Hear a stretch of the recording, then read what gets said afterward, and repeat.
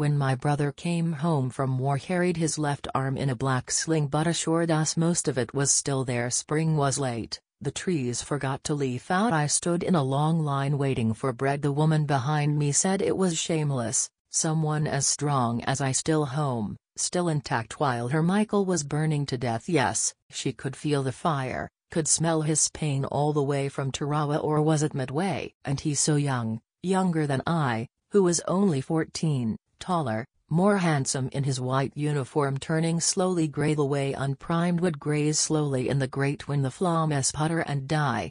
I think I am going mad, she said when I turned to face her.